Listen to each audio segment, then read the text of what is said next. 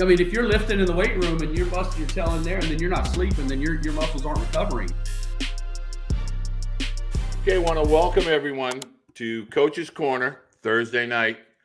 Every Thursday night at 9 p.m. Eastern, we are joined by college coach, high school coach, minor, major league coach that will discuss pretty much everything involving youth baseball, high school baseball, and obviously college and professional baseball as well.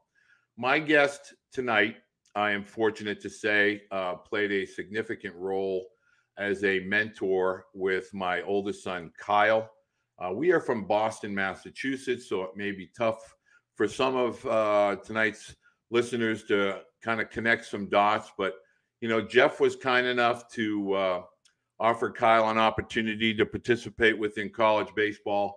And the biggest purpose for Kyle from a father's perspective was to have a mentor in his life that would allow him to not only gain a college degree, but to become a better part of the business community, become a future parent, which Kyle is to our grandson, Braxton, as well as a leader within his community at his job within a cancer consult nursing facility in Houston, Texas. So tonight's guest is Jeff Willis. He's the head coach, 7-time national champion, LSU Eunice, junior college located in Eunice, Louisiana. Jeff, thank you for joining us tonight, Captain.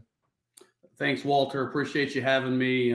Exciting to be with you. And again, I appreciate the kind words, but on the other side of that, I appreciate you trusting myself and our program with your son. Well, I tell people whenever I get the opportunity, and as we discussed prior to coming here on the recording, junior college now is a much different animal than 10 years ago, 12 years ago.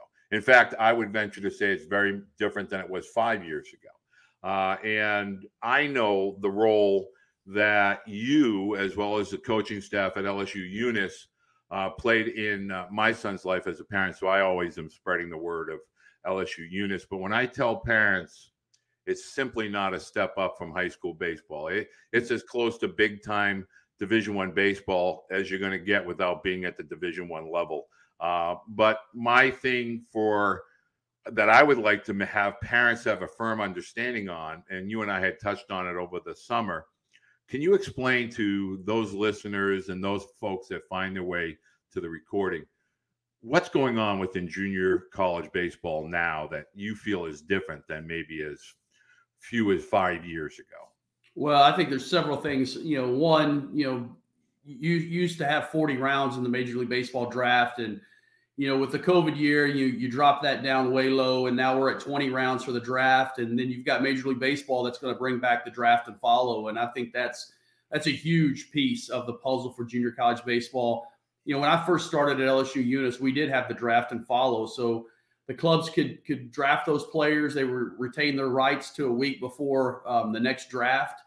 They could watch the player throughout the entire year at the junior college level against college competition, and then they could sign them or they could re-enter the draft and be drafted again. And I think that's going to be huge, for junior college baseball. I think the professional ranks right now are trying to figure out how do they counter the NIL money.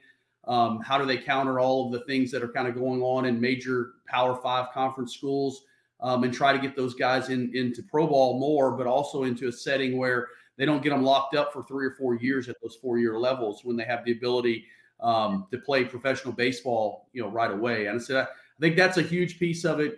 I think with how many kids that are entering the portal without having to set out a year now. And, if I'm at a 4-year school and I'm recruiting, if I'm at a Power 5 school, I'm going after, the top 100 players in the country. And then I've got to look at who's going to possibly enter that portal that maybe an all conference player at another Power 5 school. And might have more NIL money than that institution has. Or I might be looking at mid-major all conference players that might want to move up into a Power 5 type of a situation. So, if I had a son, I got 2 daughters, but I had a son, I don't know how much I'd want them to jump into that mix right now. Just understanding how big of a difference there is when a 22-year-old steps on the field versus an 18, 19-year-old. And that's not saying you can't play at those levels, because you can.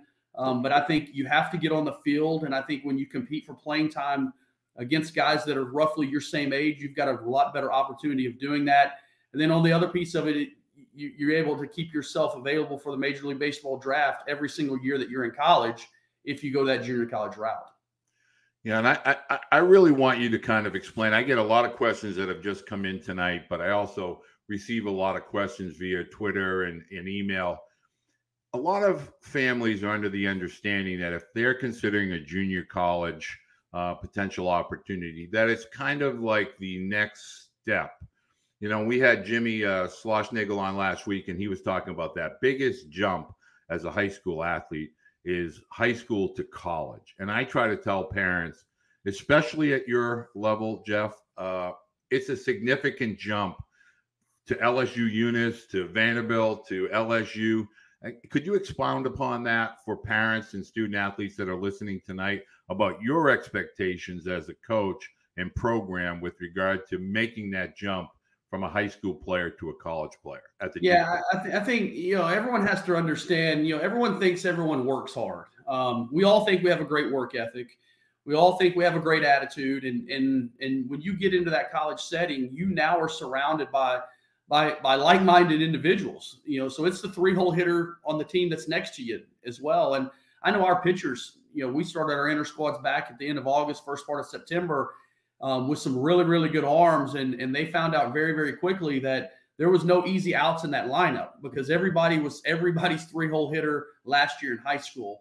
And so you've got that, but also, you know, I tell people, us being in the southern part of the country, you know, with very, very good climate, I've started telling kids that come to our prospect camps or some of our camps, I ask them this question, and would you go to North Dakota to play college baseball? And that's nothing against North Dakota or the northern part of the country. But when you're in the southern part of the country and a kid hears that, if they hesitate in answering that question, then I don't know if they're going to have the passion in order to play at the college level, because you're talking about up early, you're talking about going to class, you're talking about practice, you're talking about study halls, you're talking about monitoring your diet. You're thrown into a rat race per se, that if you don't have a true passion, a true love for the game, it's going to eat you alive. And a lot of people like things, but you've got to have a true passion if you want to jump into this thing, because everybody is trying to move up levels, and every single player, once they get to college, wants to play on TV and wants to play in the big leagues. But how many of them just talk about it versus they walk the walk? So there's a lot of talking the talk versus walking the walk. And you're going to have to monitor your diet. You're going to have to say no to some guys that want to go out and do some things and have some fun. If that's your true goal, are you really going to do what you say you're going to do? And so I think it's a huge wake-up call. I don't care if they come to any college out there. I don't care if it's Power 5, it's mid-major, junior college, Division II, Division III, NAIA. I think it's a huge wake-up call, because I don't think, you know, there are some summer programs that you know, condition their players to know what to expect when they get to that next level. But there's a lot out there that aren't, just because they're rolling the ball out, and it's almost a country club type of atmosphere. And what I mean by country club, it's like a lady that's a member of a country club, and she's 65 years old and she's retired, and all of a sudden she wants to take some tennis lessons with the local tennis pro. And he's 25, he's graduated from college, probably played college tennis, and he's got a real job, and then he's going out to do these tennis lessons to make some extra money, and most of the time it's extra beer money. And so he goes out there, and she shows up 5 minutes late. And he's not going to say anything to her because he didn't have to work those 5 minutes. He's not going to tell her, you know, you might need to hustle a little more, or you might need to get in shape, or you might need to lose some weight, or you could say all the things that should come out of his mouth because he knows it, but he doesn't want to say it because he doesn't want to lose his paycheck. And I'm seeing, you know, all of the college coaches are seeing this all over the place, that a lot of these venues these kids are playing in right now, they've almost become their self-esteem coaches. and not, they're telling them what they want to hear, not what they need to hear. And then when they get in that college setting where, if you're going to play in the Southeastern Conference, you better put up, or you're going, and the next guy's coming in, because so much money's being spent on that. And that's a professional baseball atmosphere. And so you've got to perform, you've got to put your big boy pants on, and you got to be ready to go. And so I think it's just a big, huge jump, no matter what level of college baseball you go into. And my question is, if you could come up with North Dakota, you could come up with something you could think. I say that just because I'm in the southern part of the country, and that's about as far north as I could go. I guess I could go to Alaska. But if kids hesitate in answering that question, I don't know if they're going to have the passion to do it. They like it, but they don't have the passion for it. If anybody just summed up the world of travel baseball in 1 3-minute dialogue, Jeff Willis just nailed it. And that will, for me, forever be the analogy that I give of the country club. Jeff, I want parents to understand, because you just broached this subject with me over the summer and again before we started here.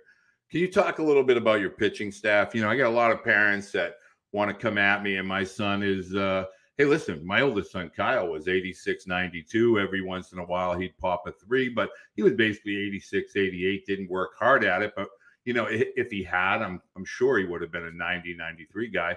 But tell me a little bit about your pitching staff today in the fall of 2022 at LSU Eunice, just to give student athletes and parents an understanding of the talent level that you're dealing with now at LSU Eunice. Yeah, I think a lot of people are always surprised. A lot of guys are throwing 90 miles an hour now. I can go back 10, 15 years ago, and 88 was kind of that threshold. And you got guys throwing 88, and there's something there. And we did a pro workout on our first day, and we had 12 guys that were 92 plus. And so there's arms out there that can do some things. Now, our guys, we start our fall World Series tomorrow night, and so I'm excited because when our guys get here, they all of a sudden get in the weight room, because most of them haven't been in the weight room enough. And it's easy to have passion out there on the field and get after it in your bullpens and your PFPs and as a pitching and that kind of on the field workout stuff. But it's a difference when you get in that weight room, because that's going to be the separator. And we got a lot of guys that don't want to lift heavy, and this you need to have some flexibility. You need to be stretching and those things, but you got to move some heavy weight. If you're going to put on some strength and do some things, but that whole thought process has gotten into the game that, we don't want to move heavy weight because we don't want to tighten up. We need to stretch, but we need to be safe, but we've got to move some heavy weight. And so I think the key for us is making sure we find guys that have repeatable deliveries, that can throw it over the 17 inches. I'm big on, I don't know if you can teach a guy how to throw strikes. I know there's some guys out there that say that, but I've been coaching college baseball now, I think 23, 24 years now. And if you can't command the zone and you can't throw it over the 17 inches, you're going to have a tough time pitching, because now all of a sudden you bring the big inning and the crooked number into play. And most games are won when you score, more runs in one inning than the opposing team scores in the entire game. And big innings, crooked numbers, they can't happen if you don't walk guys. Well, I think by and large, my opinion is that most families, student athletes, we're so focused on showcases and tournaments and all of the things that go on through the spring through October. We neglect the strength, the size, the nutrition, the sleep, all of the things that become paramount when you become a college athlete as well as potentially a professional athlete. And you hit a big piece of it, sleep. Sleep. If you're lifting in the weight room and you're busting your tail in there and then you're not sleeping, then your muscles aren't recovering. And so, all of that has to be taken care of. And I think a lot of times high school players or younger players, they see Vanderbilt playing, they see LSU playing, they see Ole Miss playing, they see all this, and they see the lights and the glamour and all this.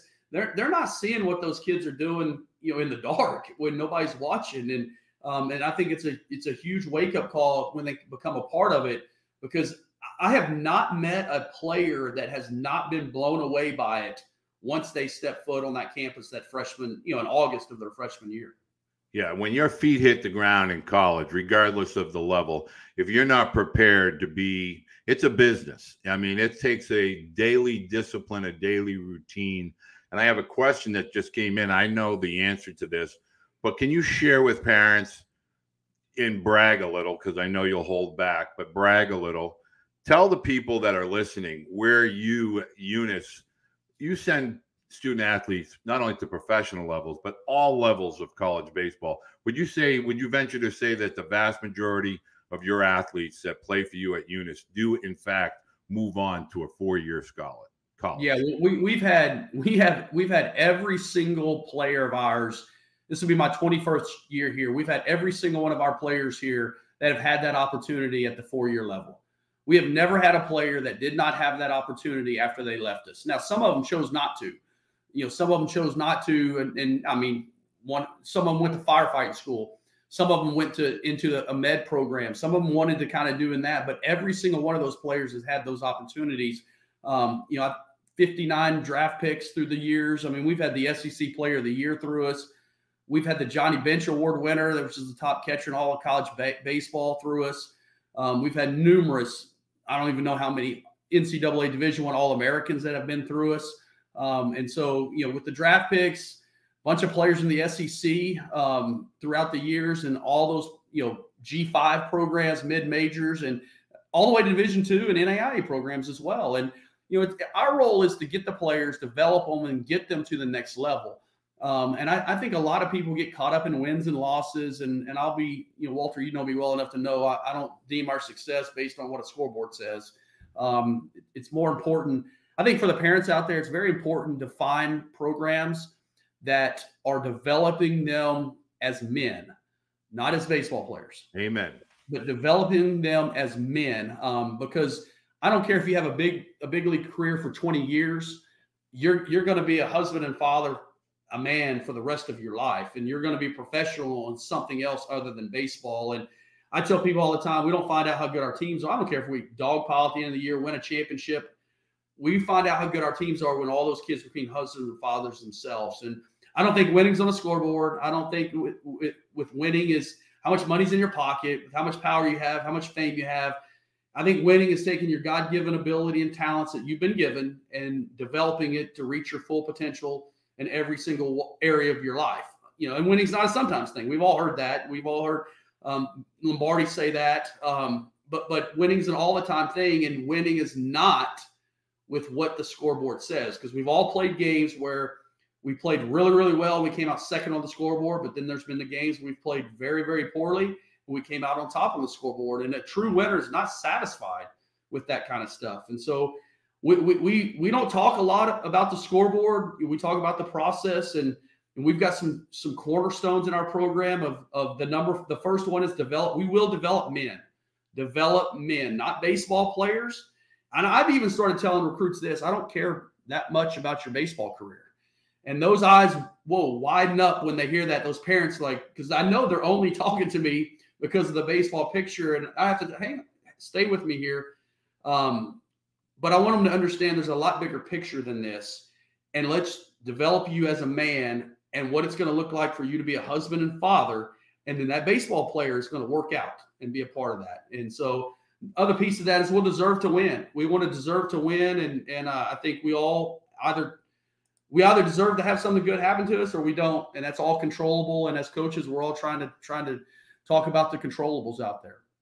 Well, I know as a dad, and I can talk to Kyle's roommates, Cale Jones, Keegan Kratzer. I mean, I see them now as parents, as fathers, as husbands, and it speaks volumes as to the value that you as a coach and mentor and Alan provided to these young men back when they were in their, late teens, early 20s. I have two questions that just popped in just now. One, okay, Coach, I'm from New York. You're talking about North Dakota. I want to go to LSU Eunice. How am I going to get in front of a coach at Eunice when I'm way up here in New York? How do I contact you or Alan or any other member of your coaching staff to get in front of you as a staff? Yeah, it starts out by sending an email, a detailed email, not a form email. My my coaches and myself, we receive, 15 to 20 correspondence a day. If it's coming from a recruiting service and it's a form email and they've changed out a name and they've changed out a mascot and done that, and you can tell it, and it's sent to 300 people, I'm not reading that. I'm deleting that because you're casting a big net and you're just hoping something sticks.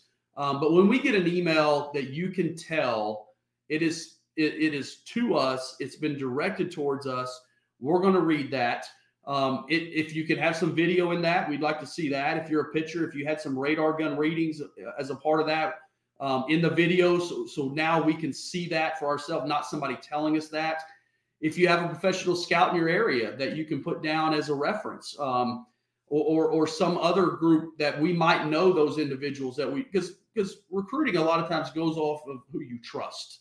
And I tell people all the time, I'll never, if I call LSU, I call Coach Corbin at Vanderbilt, and I called Coach Corbin at Vanderbilt with Javier Vaz, and right. Can he play for Coach? He can play for you. The makeup's right. He can play for you. Okay. They sent out a guy. Yep, he can play, and that my word's going to mean something, and therefore tell the truth. Because the other part of it is you might not be for us, but I want to help kids out as much as I can, and I might be able to make a phone call to the guy down the street or somewhere else as well. But don't fib on those types of things. So send an email, detail oriented. We've got prospect camps. I think we can't get out and watch everybody. Those are opportunities that we get you onto campus. You get to meet our staff. We get to spend the day with you. We get to see your stuff in person. I can tell you there's some of those recruiting websites out there that they'll say the guy ran a 6.6 in the 60, and all of a sudden he gets on campus and he runs a 7 flat. And we're going, the stopwatches don't line up. Or we see radar gun readings and all of a sudden we get them our radar gun and they're different. And so now we're going to triangulate the information. Okay, we're not going to take just one person. We've got to triangulate that information, put it all together. Some kid told me he was throwing 92 miles an hour and he was using a my pocket radar, and it's a little different than our gun that's got the spin rates and everything on it. That's the spin rate's telling us something, and we want to make sure we got the best technology. We've got that out there because now those breaking balls are going to play up, and those are things you can see with your eyes, but when you all of a sudden have the technology to back up what your eyes are saying, you can't go wrong.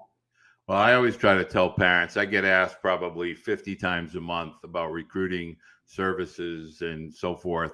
And I will always tell parents and student athletes, it's simply not going to get an engagement with a college coach. They generally know where it's coming from, and you're best served by being accountable for your own, college experience, and send a heartfelt letter to an email to a coach, and have a little idea, have a feel for who you're talking to and the school you're talking with. Or send a letter by snail mail.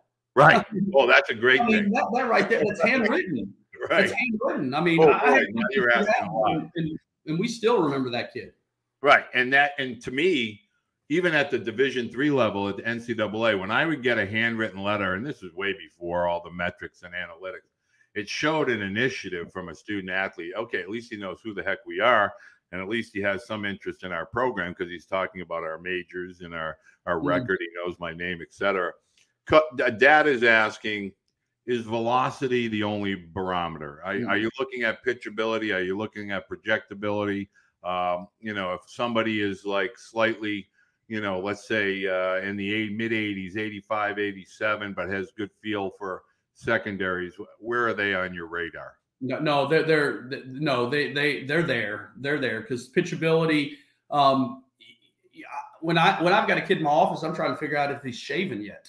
There's a lot of things. And I'm looking at dad. Is dad got stubble, and is dad shaving every single day when he wakes up? And the kid is not shaving it once a month. I mean, there's going to be a progression that's going to happen there. But no, I mean, I can think just when you said 85, we had a left-handed pitcher, Ben Bramer, his freshman year, he's left-hander, 83, 86, off the chart work ethic, off the chart attitude, had pitchability, could command the strike zone, could pitch to both sides of the plate, could get the ball glove side, could spin a breaking ball. Changeup was so.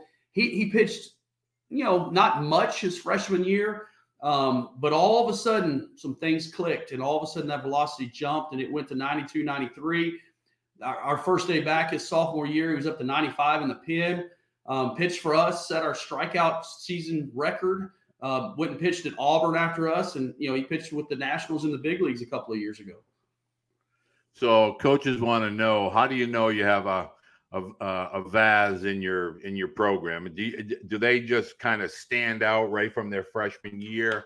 I guess they're asking in reference to that SEC caliber player, that whether it's Corbs or Vitt or Jay or anybody, do you know like that kind of caliber of athlete right away when they show up on your campus? Well, some of them you do, but some of them it takes a while. I mean, I could go to Javier. We also had a kid that same year, Rivertown, that went to Dallas Baptist, and I think they were 1 and 2 in the Royals farm system. And that year, one of them hit leadoff, one of them hit in the 2-hole for us, and I think River just set the record for the Royals farm system's consecutive on base streaks in the game setting. And I didn't know when they stepped foot on campus they would play in the SEC. They had to work and they had to get after it. They had very good strike zone discipline. They didn't swing at balls. They were very efficient. They didn't strike out. They had great hand-eye coordination. They had some fast twitch.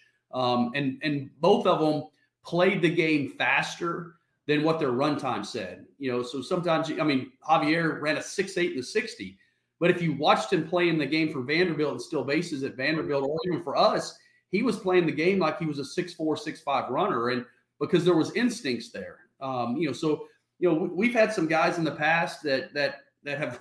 We had one kid one time, he ran a 6'2", 6'3", but he played the game like he was 6'9", 7 flat runner in the 60 because the instincts weren't there, and so not always do you see that. It takes a while for them to develop, but they have to have the work ethic, and they've got to have the right attitude in order for that to happen. Well, I'm just going to ask you for 5 more minutes because you just touched on 2 topics that I think are critical for parents to have a really better understanding as to what's really going on with regard to our sport from the professional level to the college level. And I don't want to take a deep dive into travel ball, but we talk about instincts. Can you kind of just tell me your opinion when you're out recruiting within the summer circuit, I guess we'll call it? We don't really see a lot of that scoreboard competitive games. It's like we know we're only out here for an hour and a half, 2 hours. I'm really trying to get my reps and look at me kind of thing. Do you think the travel as a whole, not as an individual teams, do you think it's slightly become watered down and less competitive, less about the we and more about the me? I'm just talking in general, not any specific. Yeah. I can give you several specifics. I traveled to watch a kid and a team play one time, and they lost the game with a ball that was hitting the gap, and it should have been a double cut tandem relay, and it did not happen. The ball goes over the cut man's head, and it's in no man's land. The guy goes all the way around the bases it wasn't inside the park home run. Somebody screwed up. It should have been a double, and it wound up being a home run, and they walked it off. And I thought to myself, the kids are going to come off the field. The coaches are going to gather up the middle infielders and talk about what should have taken. They didn't. They high-fived them. Hey, we lost the game. There was no talk about that. And so, I remember back, 15 years ago, I could in our state here, I could go see four programs, and it covered all of the best players in the summertime. And now it's watered down, and it's how do you get out and see all those different teams now when all the best players now are spread everywhere? That's very, very tough to do that. And there are some that are doing a very, very good job. There's several in our state that are doing a very, very good job, but then there's some that are around the country and that are just money grabbing, these kids and doing that. And I can tell you, Walter, I'll tell you this, when I show up to watch one of those games, you can tell when someone's talented. I want to see what those kids are doing when they're not playing. I want to see, and I'll give you this specific, what myself and Coach Aurier, Alan Oregon, our pitching coach, this was several years ago. We drove 4 hours to watch a high school game in the springtime. really good player, really good player. And I make sure I don't wear our stuff. I don't wear something with our logo on it. I don't want someone knowing that someone, because they'll play different if they think somebody's watching them. And I want to see what they're going to play when they don't think anybody is there. And I try to get as close to the dugout as I can, because I want to hear. I want to hear what those kids are saying. I want to see their mannerisms. I want to see if they are team guys. And so this kid was on. He hit. And he got on base. He walked. The next guy comes up, hits a home run. And so he was on first base. They jog around. He didn't even wait at home plate to high five his guy. He's going into the dugout, and I hear him say, "I call that seat there." And instead of, he stood at home plate, high fiving the guy that drove him in, and then getting over there and high fiving the rest of his teammates and celebrating with his team. He was more worried about trying to get the best seat to sit down in the dugout. So I guess he was too tired to stand up and root for his players and be a team type of guy. And I looked at my assistant coach and said, "Look, we're gone.